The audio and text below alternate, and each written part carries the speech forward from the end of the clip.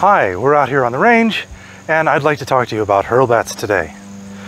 A hurlbat is a throwing axe developed in the 14th century and was common in the 15th and 16th centuries.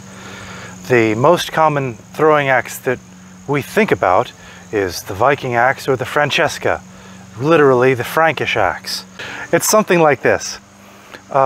This is a Francesca I made quite some time ago, and it works like we'll make a cut. The Frankish throwing axe was developed in approximately the 600s. May have been a little earlier, we're not entirely sure. But it was used through the Norse expansion in the early Middle Ages. But by the time of the late Middle Ages, the throwing axe had all but completely vanished. But the idea was not extinct. In the 14th century, in the Germanies, German knights had the idea that before a massed lance charge, it would be a good idea to take a number of axes and fling them at their opponents so that they would flinch right before the moment of contact, so that they could more easily unzip their line of shields and lances. At the time, cavalry charges were conducted knee to knee, and every man's shield guarded every other man's right side, and every man's lance warded him from an opponent on his opposite. But if, when you're about to clash with lances, you see a giant axe flying at you and you flinch away, your aim is completely disrupted and your teammate is no longer protected by your formation and shield. Shortly thereafter, this was what developed. And this is a very simple, weaponized version of a Goosewing carpenter's axe. If you take away the spikes, this is a simple Goosewing shaped socketed axe. It is still in common use.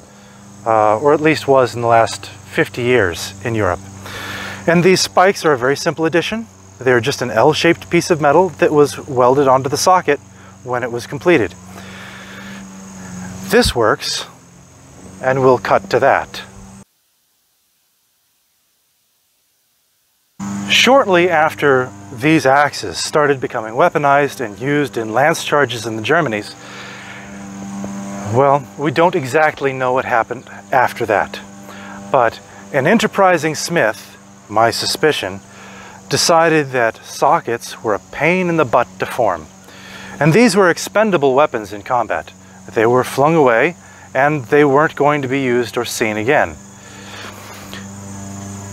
If instead of taking the labor of forging a socketed axe, you instead draw this out into a point, you get something like this. This is a reproduction of an axe that we have in a German museum. It's the GNH, Germanis Nationalhistorisch, something like that. It's a fairly famous image of a hurlbat. It's passed around on the internet significantly. If you do a Google search, you will find this. This is the earliest or second earliest iteration of the form of hurlbats that we know of. I suspect that you could date this to the last decade of the 14th century or the first decade of the 15th. Shortly after the development of this little hurlbat, we see a hurlbat that looked something like this.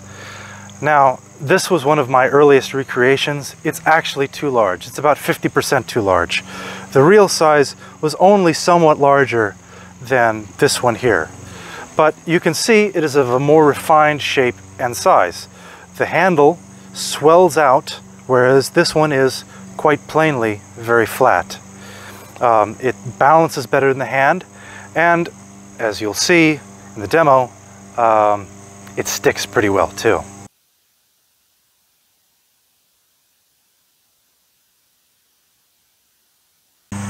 Shortly after the development of this fellow, we have a fascinating set of of depictions in art and one physical example in Eastern Europe of hurlbats shaped like this. These were much larger. Some of them were made with solid wood handles on top of the tang, I suppose that would be. We have examples in Hungary and Romania.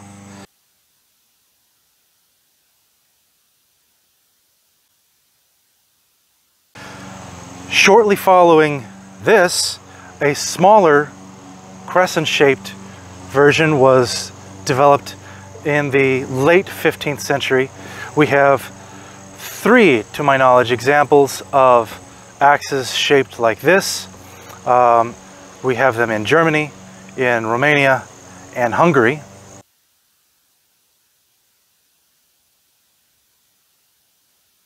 And last but not least, in the 16th century, we had the development of the Wurfkreuz, or throwing cross.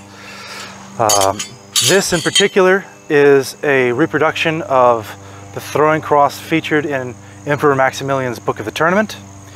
And of note is that while all hurlbats were made plainly and obviously meant for utilitarian martial purposes, all Wurfkreuzen we have were also highly decorated. It looks like a cross to us. The medieval people were not stupid. If it appears to us, it appeared to them. And I believe that all Wurfkreuzen we find were decorated because they were also, let's call them, military objects of worship. The history of hurlbats is a wide open field of study.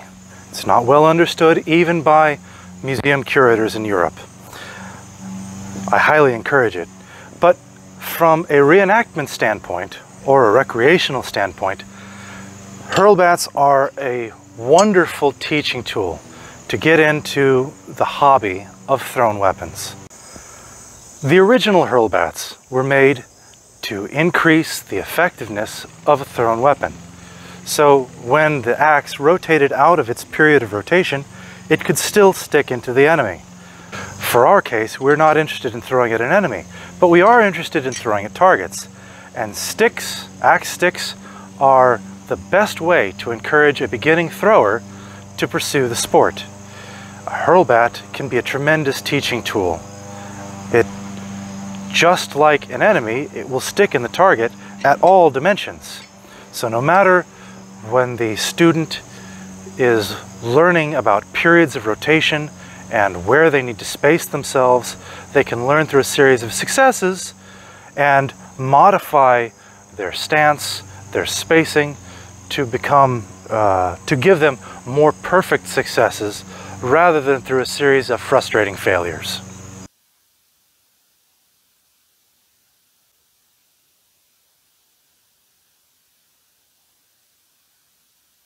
I'm a blacksmith. I've made quite a number of hurlbats over the years, but you don't have to be a blacksmith to make your own. Especially for hurlbats of this style, they're very easy to cut from sheet metal, and if you don't want to do that, you can buy your own. For my money, these, the cold steel Templar, are pretty much the best option out there. They're reasonably inexpensive, and they're very well made. They are not the most perfect historical recreation. You can see they're not identical, but they are obviously singing from the same songbook. And the cold steel Templar throws very nicely. It's very handy. It's also very sharp, so be careful. I would actually recommend dulling the tips on the bottom before throwing, otherwise you'll be liable to slice your hands up. But I cannot emphasize enough that hurlbats are a way to grow the sport and train new throwers without forcing them to deal with a series of frustrating days on the range before they can experience some heartening success. Thank you.